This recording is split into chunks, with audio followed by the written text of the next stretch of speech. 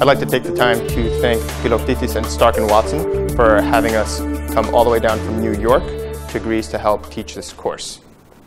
Now, I'd like to take the time to introduce Dr. Emil Uperadorn and Dr. Robert Schreier. Can you tell us a little bit more about yourselves? So I'm a physical therapist. I specialize in neurological rehabilitation. I've been practicing for about 11 or 12 years now. And when I started my career, I started in rehab centers, working in inpatient. I worked at Mount Sinai, which is an inpatient center in New York City, as well as Kessler, which is an inpatient center outside of New York City, both of which specialize in traumatic brain injury, spinal cord injury, stroke, or CVA, as well as various other neurological dysfunctions. From there, I also went into private practice as well as into teaching, and I'm now a full-time faculty member at a college in New York City. And in addition to that, I own a private practice along with another physical therapist and a speech-language pathologist. We specialize in neurological conditions and mostly multiple sclerosis as well as Parkinson's disease. As far as I'm concerned, I'm a board-certified neurological specialist and a multiple sclerosis specialist as well. And the center as a whole is has a specialty in multiple sclerosis. So really our emphasis is on neurological care. But while I say I'm a neurological therapist, I also utilize a lot of the orthopedic principles and also treat individuals with orthopedic dysfunction. And probably one of the most important things I'd like to think is that I integrate orthopedics inside the neurological conditions as well. Well, I've been a physical therapist for about 14 years or so. I practice in New York City. I started my career out of Mount Sinai Hospital and had a great opportunity to rotate through the various parts of the hospitals, and made me really see the different types of therapies that can be done for an individual. So my specialty is in orthopedics and neurological rehabilitation, essentially trying to find what are the barriers in getting us to move. Bottom line, I want people to move. When we move, we feel great. When we don't, a lot of things happen. It's interesting how, whether it's an orthopedic issue or a neurological issue, when we lose the ability to move, we lose the ability to essentially live life. We don't want to do certain things because it becomes too difficult, whether we have a neurological deficit or we have pain. And once we have that barrier, it leads to a sequelae event where we don't want to leave the house, and then we don't want to participate and hang out with our friends or our loved ones. Then all of a sudden, you start getting cardiovascular problems because now you have a sedentary lifestyle and you start gaining weight or getting hypertension. So it's interesting how you have an orthopedic issue or a neuro issue that causes you to be sedentary, and all of a sudden that escalates the cardiovascular onset of disease. So my goal is to get people to move, right, and to want to move because essentially it allows them to live life. Tell us more about your rehabilitation center in New York. Yeah, so we're a multidisciplinary center in Midtown Manhattan where we see predominantly individuals with neurological conditions, again with multiple sclerosis, Parkinson's disease, spinal cord injury, traumatic brain injury, and post-stroke or CVA. And we're a center we're a standalone center. We're privately owned, and we're one of the few privately owned centers that focus in neurological care. And we really emphasize education amongst our therapists and our staff, as well as truly understanding what is affecting the patient, the individual patient, so that each therapist can treat that individual to fill their fullest. So our treatment principles predominantly include looking at a patient not only as a diagnosis or not even only as their symptom or their dysfunction, but looking at the entire patient, taking into account all of their physical disabilities as well as outside factors that are affecting those issues, and utilizing a scale or a classification system that confirms the individual's diagnosis as well as how what we perform with them is going to fit into their lives and improve their participation in their lives. All the therapists that work with us at Aspire, we all meet once a week and we review patients, and our primary focus is patient care from a very high-end neurological level. As opposed to treating symptoms, we look deeper to see where the symptoms are caused and even the cause of that cause. And we look into the brain, the spinal cord, the neurological system, and try to address those symptoms from the origin as opposed to just at the end. The name of the center is called Aspire Center for Rehab. It's located in Midtown Manhattan, and essentially it's a very, very special place because it's very unique because along myself and my two business partners, it's therapist-owned and run, and we have a basic philosophy of patient care, patient care, patient care. And for that reason, everything we do, from the way we train the staff to the way we interact with the patients, is all about setting up an environment of high energy. You come to Aspire, you feel the energy once you walk in. This energy of people, everybody wants you to get better because, quite frankly, everybody understands what it's all about. We put all our personal problems outside the door. You come in, it's all about the patient. I understand that insurance is making it difficult for companies to survive, and certain companies have to do certain things which we essentially don't want to go. We pride ourselves in seeing patients for extended period of time, so we don't double book patients, all for the main goal, getting the patient better. So in order to do that, we have physical therapy, occupational therapy, and speech therapy, and we treat the whole body. We essentially are always looking for the cause of the cause of the cause of why a person has a dysfunction versus just treating the symptom and looking at the long-term management and for future success. Can you tell us how you integrate orthopedics with your neurological patients? So in a majority of individuals with neurological conditions, they will, over time, present with symptoms that are secondary to their neurological condition. And in many cases where somebody has a weakness or a lack of strength in a muscle or a lack of ability to contract a muscle, they develop other orthopedic-related issues related to the joint itself or directly related to the muscle. And oftentimes that orthopedic issue is the primary factor that's limiting their function. And once we're able to address that and clear that out adequately, we can then help them restore their neurological system as well.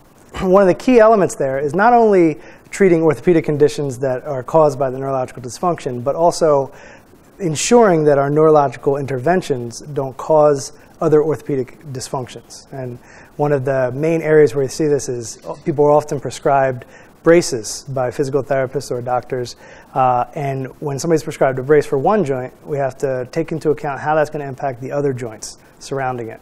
And in many cases, whether it's a brace or the orthopedic issue related to neurological dysfunction, you have a negative effect on neighboring joints. And just by focusing on that joint from an orthopedic level, we're able to unlock endless potential in the rest of the joints and the rest of the muscle. It's interesting, when you look at the literature on orthopedics, it's going more and more towards neurological training. If somebody has lower back pain, it's because they move incorrectly. So they're looking at what they're doing in the neuro world to address that. And in the neuro world, they're realizing, well, if I need to get a certain motion, I need to orthopedically have some type of manual therapy skills to free up the joint before I could train the joint. So it's interesting, both worlds are kind of merging together, and I love seeing it because it's no longer I'm an orthotherapist, I'm a neurotherapist. No, I'm a therapist. My main goal is to get the person to move, all right? Remove the barrier orthopedically and then retrain it in the brain. What is the main purpose of your trip to Greece?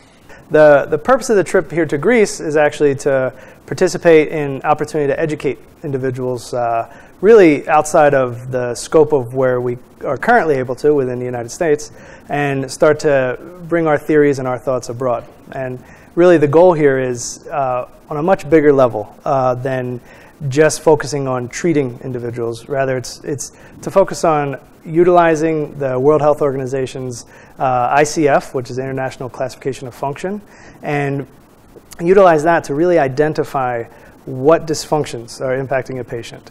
And from there, we can then go much, much deeper than conventional physical therapy has before, and we can evaluate how these symptoms are presenting based on the neurological system. And from there, we can utilize some of our standard treatment approaches, but also some newer approaches to identify ways to treat the actual nervous system and actually change deficits at the root of the neurological system, as opposed to just treating a symptom.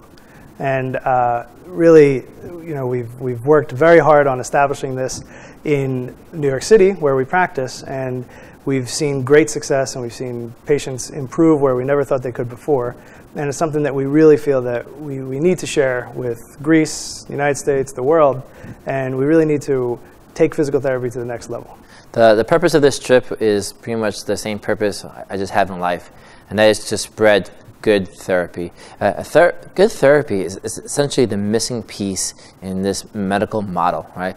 We have these fancy machinery that could detect almost anything nowadays, but when you treat it, you need good old-fashioned therapy in order to facilitate the healing process, whether it's orthopedically or neurologically. So the goal is always to share the world of what is being done. I'm in a unique type of case where I'm a faculty member, I do research, I own a practice, so I feel like I could translate to people what's going on in different angles. Like in school settings, I understand what it is to own a business. I understand that you don't have 100 visits. You can't spend 5 hours with the patients. Conversely, since I'm in the school setting, I could teach people what's going on in the research. So I feel like I have a unique outlook on how to deal with patients, and essentially trying to figure out what are the true barriers in treating a patient, because it's more than just the skills, right? It's really looking at the logistics of dealing with time management and all these different other type of factors. So I'm here trying to help promote, the end goal is to promote great therapy throughout the world. Can you tell us what is ICF and how you utilize it? So ICF, it's called the International Classification of Function, and it was a classification system put together by the World Health Organization. And it's now being broadly used to start to define individuals by not just their neurological diagnosis, and also not by their disability, as previous classification systems did, rather to define them by their ability to function and their ability to perform within their daily routine and their daily life. Now, the classification system itself is profoundly used to classify individuals, and I think that's going to aid us significantly in the world of research, where we can start comparing people specifically related to not only their diagnosis, but the dysfunction or ailments that they might have, so that we can start to really see what instruments that we have that are available to treat individuals specifically, as opposed to just treating broad groups of individuals. And I think doing that will help us have better outcomes overall with the research studies. But what we're really working on now is utilizing this classification system as a truly clinically relevant tool. And what we've been working on is developing that down to, once we define the classification that individual falls in, and which is entitled the body structure, which would be the neurological system or musculoskeletal system, we're looking to go deeper and define specifically what joint, what muscle, what tendon, what nerve, what region of the brain or spinal cord it is that is causing the patient's individualized problem. And in doing that, now we're using a classification system, but making it clinically relevant. And that way we can ensure that the treatments that we're selecting and the interventions are appropriate for that individual, because oftentimes in neurological patients, oftentimes in neurological situations, it takes 6 to even 8 weeks to see significant changes. So where previously the world of rehab medicine wouldn't be 100% confident that the intervention was going to work, and they'd have to stay the course. Now we feel like using this classification system and delving deeper, we can identify what we should be doing and be confident, so we can move forward and truly achieve neuroplasticity and plastic changes within the brain or neurological system. Why is it important to integrate ICF into your treatments? Well, the ICF model allows us to systematically figure out what is the barrier for the person to perform an activity. One of the biggest frustrations I always have with teaching is that at the end of the lecture, I'll ask the class, how would you treat so-and-so? And every single student will have said something totally different. And then I realize with time, as they get more experience, that things do things totally different as well. And when you look at other healthcare fields, they're more systematic in their approaches. If you were to go into the emergency room with chest pain, quite frankly, they'll do the things exactly the same. They won't be like, oh, you have chest pain, maybe it's your your pec strain. No, they're going to rule out the heart first. And however, unfortunately, in our field, people kind of all over the place because, quite frankly, there's a lot of good information out there. But how do we kind of put it together in a framework that kind of help a clinician decide which one to do versus the flavor of the month?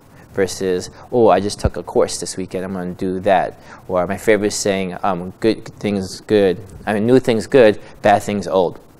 So what the ICF does is really figure out why the person has a problem, and then look at all the different tools I've learned in the past in order to treat it, versus always constantly being all over the place. So long story short, it is systematic approach to guaranteed that good therapy is being done every single time. Do you have any words of advice for aspiring physical therapists? Yeah, absolutely. You know, always remember why you want to be in this field, why you want to be in the field of rehabilitation. And as you kind of work through, maybe it's prerequisites to get into school to become a rehab specialist or a physical therapist, or you're already in school and you're graduating, remember what the focus is, because it can often be very stressful. And once you're out in the clinic and you're treating individuals with various dysfunctions, there's a lot of other factors that come into play, whether it be time or ability or resources, ability to provide patient care in adequate amount of time. All those factors might feel like they could stack up against you, but if you keep focused on why you want to do this, then the reality is you want to actually truly help people. And you want to truly help them from a high level, you know.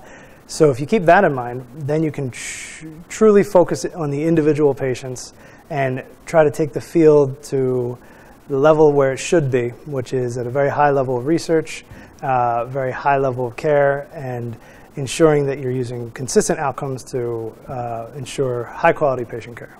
The biggest thing is that I started my career in neuro. I have a huge love, passion for ortho as well. When I finally had the opportunity to start practicing ortho, I was immensely disappointed in what was out there. And I actually wanted to stop treating as an orthopedic therapist because there was like no science. There wasn't much system to it. It was very, you know, all over the place.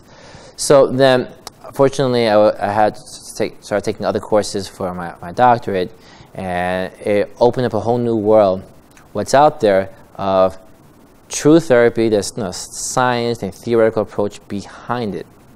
And it made me realize, like, wow, if I didn't had this opportunity, I would have kind of totally went the wrong direction. I would have thought orthopedics, oh, that's boring, that's simple, there's nothing there. So my point is that a lot of times when we become disenchanted is because we don't know what our options are. There are people out there doing amazing things. You know, whenever I go to the national convention for physical therapists, you hear amazing therapists doing amazing things that I would never think about doing. So whenever you feel like, you know, this feels not for me, or there's more to it, you know, there are people out there doing great things. You know, we always welcome people to come and watch what we do, and you see, you know, what is all about. What is the potential of really understanding what you're doing with the patient and making meaningful changes versus treating the symptoms, putting a Band-Aid on it, but really making meaningful change. So, long story short, there is a way, right, if you just look.